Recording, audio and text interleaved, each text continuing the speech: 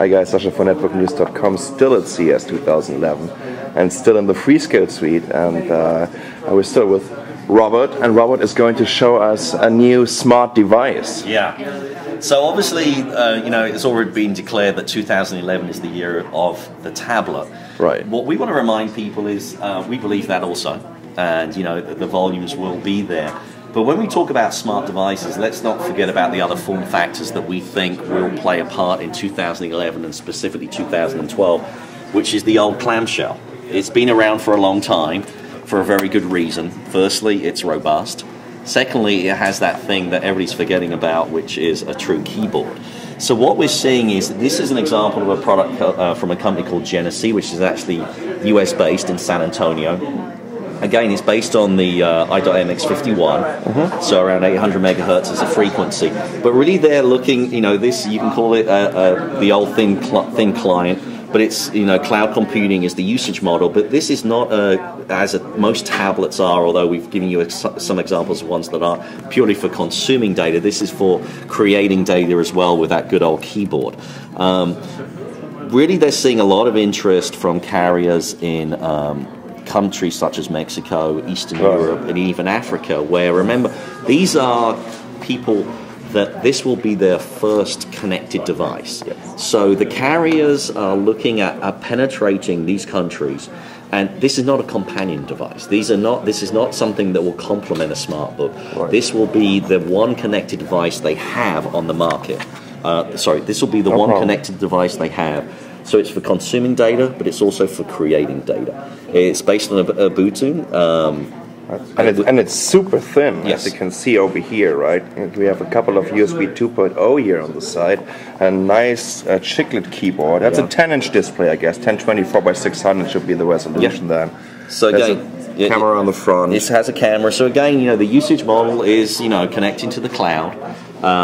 Very little, if any, local storage. And it's really saying this is a device that with a 3G, 4G, LTE, whatever you want to call it, integrated, will give you, in terms of a lot of people, the tablet is great, but in terms of being the only product and creating data, it still has some ways to go. So this is a good alternative.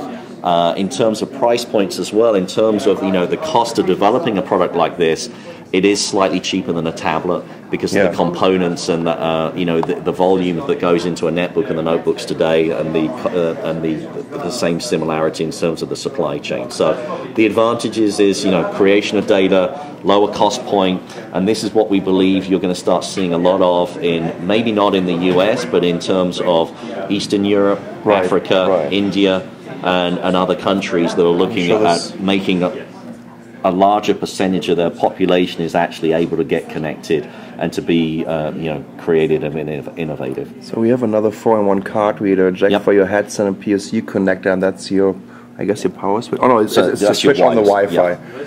Okay, very interesting. Can you tell us a little bit about the price point? No, I guess you can, right? It's a matter of the volumes. Yeah, I think, because this is going to be looked as, the main people that are looking bringing this to market are the carriers. So again, just as with netbooks, they're going to look to have a fairly low, initial price point, maybe as low as $99 or lower in third world countries. And then, get their revenue through a 2-year subscription. But I think what they're looking at is to penetrate and grow the overall market of this type of device.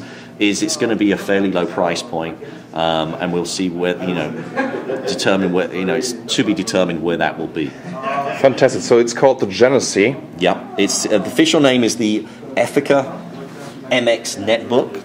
As we said, it's a smart device. Right. And we're going to leave it as that. You can really. I think what we'll see is, companies will come up with different branding and different positioning, come up with innovative names for this type of product. But it's a good old clamshell that will allow you to be creative and innovative. And look how thin it is, and it's super light. I think this is almost below 1 kilogram. Yeah. Very cool. So this is a Genesi smart device with a Freescale platform. Yeah. Thank you so much, Robert, for talking us through. All right.